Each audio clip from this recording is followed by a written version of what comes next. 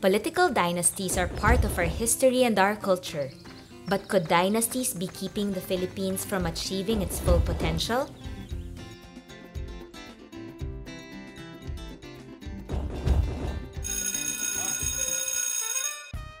The following are 5 points on political dynasties in the Philippines. First, let's define dynasty as a family that has several members in elected government positions.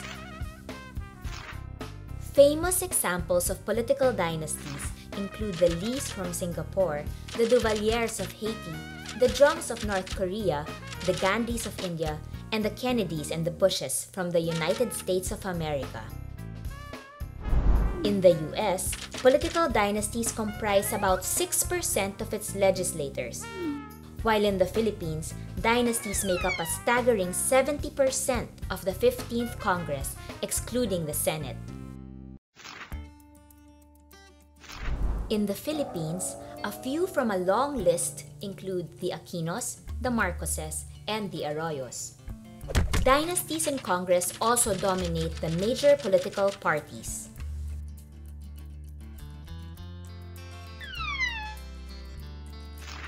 How do political families or dynasties affect governments and economies, especially in democratic countries? Lee Kuan Yew is one of the world's longest-serving leaders, as Singapore's Prime Minister from 1959 to 1990 and Senior Minister and Minister Mentor until 2011. When his son eventually took over leadership in 2004, Singapore remained a wealthy country despite recent economic challenges. A more adverse view is the stationary bandit, where dynasties guarantee their constituents a certain level of development if only to ensure their continued political survival. In the Philippines, the Constitution expressly prohibits political dynasties, as may be defined by law. However, numerous attempts at actually crafting an anti-dynasty bill have been met with either indifference or strong opposition.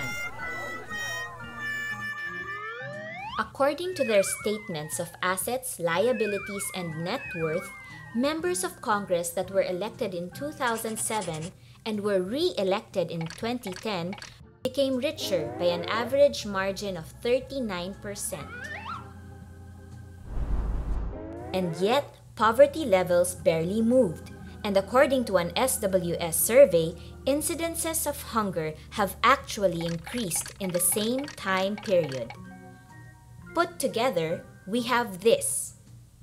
While there is nothing wrong with becoming richer, the data begs the question, are these representatives doing everything in their power to uplift their poor constituents? Evidence reveals that dynastic representatives tend to spend on scholarships and livelihood projects, programs that enable them to get direct credit.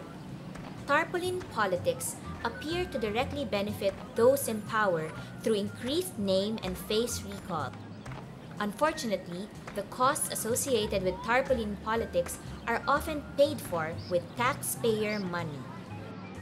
Winning in elections encourages this practice, as dynastic politicians gain at least a 5% winning advantage over non-dynastic politicians. One advantage non-dynastic politicians appear to have is that, on the average, they have more personal funds to draw from for their campaign.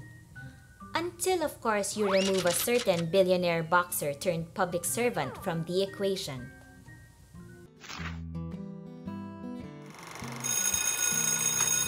As the country heads to another election year, everyone is challenged to be more critical and to demand more from their candidates.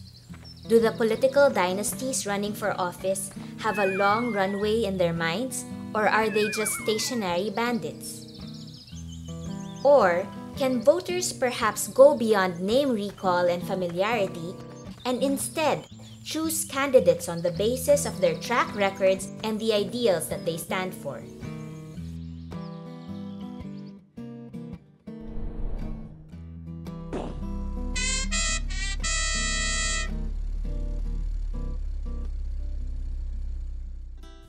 Power and responsibility are in your hands. For more information about this topic, read An Empirical Analysis of Political Dynasties in the 15th Philippine Congress.